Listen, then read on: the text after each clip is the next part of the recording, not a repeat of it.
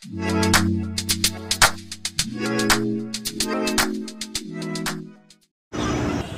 বন্ধুরা, আমি পামেলা। আজকে চলে এসেছি বড় বাজারে, আর তোমরা এখন দেখছো হ্যাংলা লাভার্স। তো বড় বাজারে এসে আমরা চাট খাবো না সেটা তো হয় না। এটা তোমরা বেসিক্যালি জানো সব ভেজ খাবারের জন্য বিখ্যাত। তো ভেজ খাবারে তো চাটটা পড়ছেই, তো আমি ফার্স্টেই চাট দিয়ে স্টার্ট করব, তো তোমরা দেখে নিতে পারো। বড় বাজার হচ্ছে এমন একটা জায়গা যেটা কি না ইন্ডিয়ার লার্জেস্ট মার্কেটের মধ্যে একটা। তো আর দেরি কেন, চলো আমরা আমাদের জার্নিটা আজকে স্টার্ট করে নিই। I know you told your friend you're not okay, and tell me what's wrong and why you never said you felt that way. And guess you're trying to stay strong and fake a smile until I look away. But I've known you too long, it hurts to watch your blue eyes fade to gray as you fade away, as you fade away.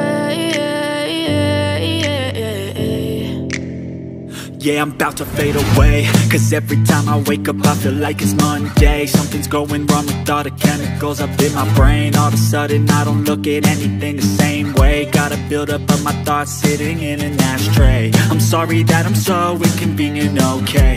Just let me be me and I'll stay out of your way. I can see the way you look at me, I'm such a disgrace. I never really asked to be brought into this place. You wanna love me? Well then baby have a taste. All the highs.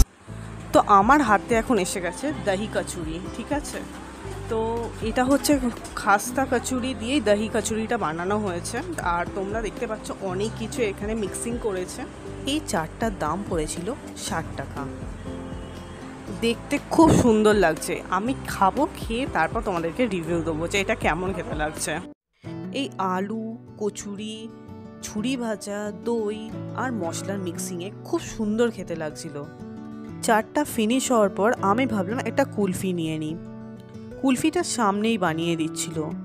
কুলফিটার দাম ছিল 40 টাকা। বড় বাজারে এসে যে কুলফি খাবো না সেটা তো হয় না।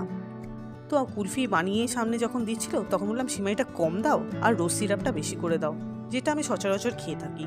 এটা আমার ভালো লাগে এইভাবে খেতে। আর বলে দিই, এই চাট আর এই কুলফিটা আমি ট্রাই করেছিলাম দিল্লি চাট হাউস থেকে। ম্যাক্সিমাম টাইম আমি এটা দেখে এসেছি, ভেজ রেস্টুরেন্ট হোক বা দোকানে আমরা যদি কুলফি ট্রাই করি সেটা সত্যি অনবদ্য খেতে হয়। তারপরে আমি চলে গেলাম দ্য আরবান ইটারি। এখানে নান নিয়েছিলাম আর তার সাথে ছিল ছোলা। বেশ সুন্দর সাজানো গুছানো প্লেট আমার হাতে ধরিয়ে দেওয়া হয়েছিল। নানটাকে ওরা ঠিক যতটা মন দিয়ে বানিয়েছিল, ছোলাটাকে ঠিক ততটাই বিগড়ে দিয়েছিল। নানটার জন্য কিন্তু আমি ওয়াও দেখিয়েছি, ছোলাটার জন্য ছিল না। তোমরা যদি এই দোকানটা থেকে চাট ট্রাই করতে চাও তাহলে অবশ্যই তোমাদের আসতে হবে বড় বাজারে গুরুদ্বারাতে। ঠিক তার উল্টো দিকে গলিটা যে আছে তার পাশেই আছে এই দোকানটি। আর যদি আমাদের ভিডিও ভালো লেগে থাকে অবশ্যই লাইক, শেয়ার অ্যান্ড সাবস্ক্রাইব করে দিও, আর বেল আইকনটা টিপতে ভুলো না।